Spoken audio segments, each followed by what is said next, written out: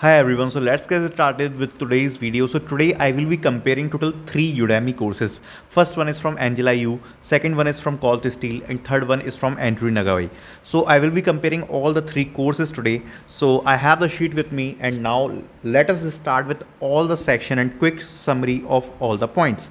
So let me start first with the content section. So how many hours each instructor is covering in their course? Okay, so Angela Yu's course content is around 65 hours. Colt Steele's course content is around 64 hours, and Andrei Neagoi course content is around 38 hours.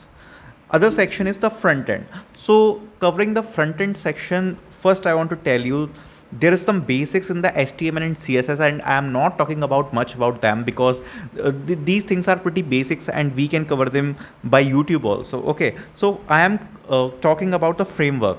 So Angela, you covered React.js in the course. Sorry. Colt Steele did not cover any front-end framework in the course, and Andrei Neagoi also covered React in the course. Okay.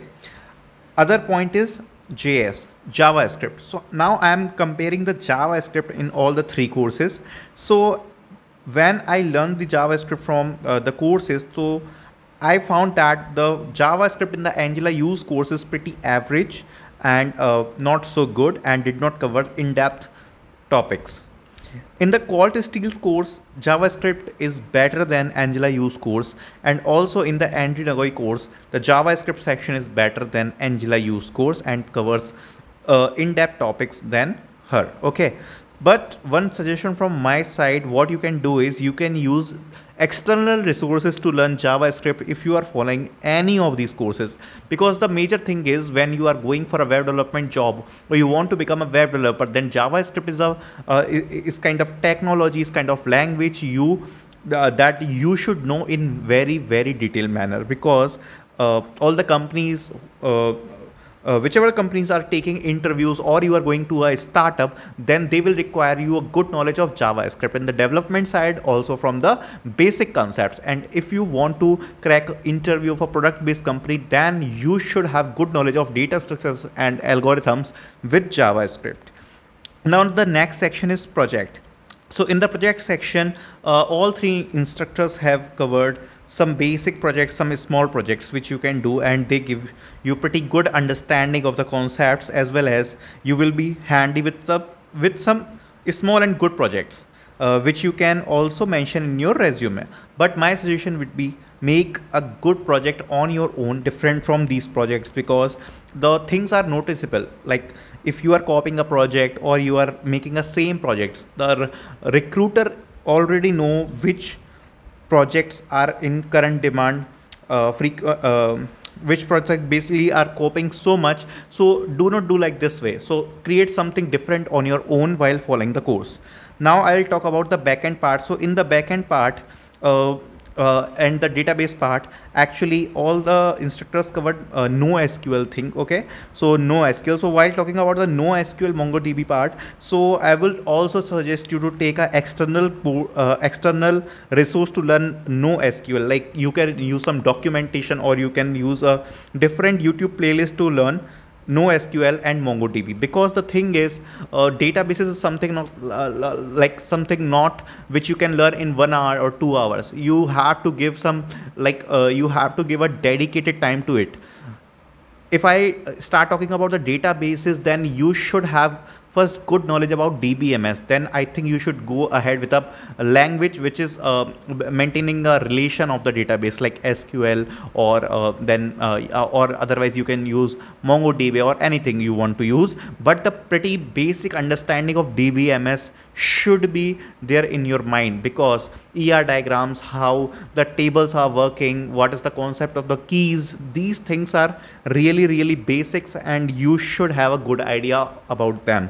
Then you can go ahead with any database, and I would suggest you to first learn database whole, then go ahead with the databases. Then you would have a better understanding of all these things. Now I will talk about the updated section. So which course is basically more updated? Yeah, so Angela Yu's course is least updated course, and you can find some difficulties around it. Like if she is using a 2018 website, then this can be a situation where the website is changed and you are finding some difficulties around the code. But the thing is, if you are following the lectures, then you can implement the same example in other website, right? So the thing is of understanding, but some students complain about it, the course is lacking in the updation, right? So Angela Yu's course is least updated, Colt Steele's course is more updated than Angela Yu, and Andrei course is updated, right? Like good updated, and you will not find much difficulties in it, right? Now I will talk about the teaching. So personally, I like Angela Yu as teacher. I will give her first ranking, then I will give second ranking to Colt and third ranking to Andrei. From this is from my personal opinion, right? Actually, I have Udemy business access, and I have access of all the courses of Udemy.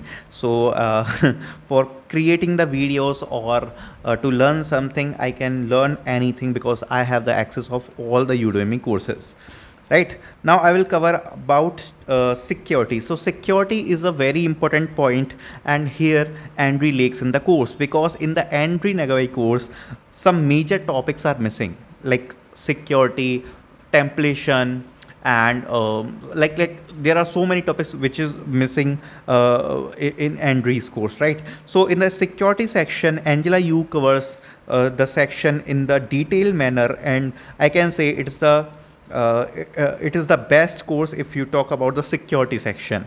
Then the second number is of course Colt Steele. So Colt Steele also covered this section, but pretty basic. Angela, you covered this section at the best manner. Now I will talk about okay, so these all the things are covered.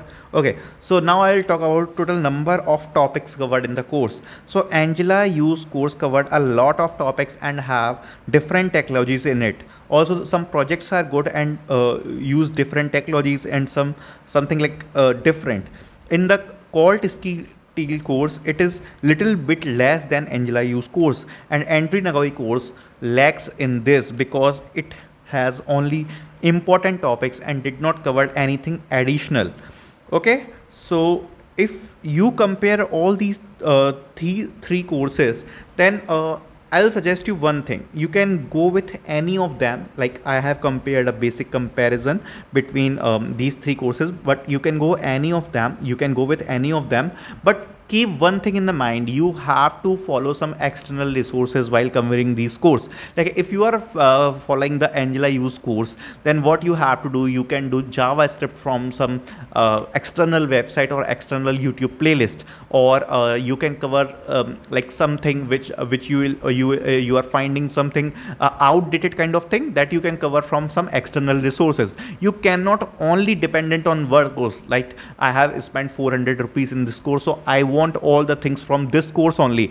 But you have to keep one thing in your mind: you have to be open-minded while learning the web development, because I work as a web developer and I know that learning web development contains a lot of googling, a lot of research. So you have to do like something on your own also. You cannot depend fully on one course. So this is the basic thing. If you are following the Colt course, then I would suggest you to take a external React course or Angular course from Udemy, or you can follow any YouTube playlist, but that you have to cover, because in this time, if you want to become a proper web developer, then it is a kind of mandatory that you should have a good front-end framework knowledge. Otherwise you will lack in the, like when I talk about routings, when I talk about templatings, when I talk about like architecting the whole code, then you will be lacking behind of it